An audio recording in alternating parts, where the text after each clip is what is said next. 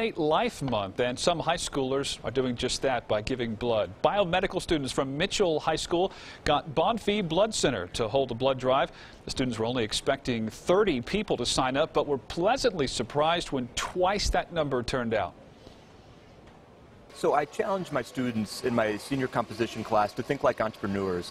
I wanted them to build something in the community, to learn that arguments weren't something we do in an English class, but it's something that we do to create a better community. They decided they wanted to do something to give back to the community. They're very passionate.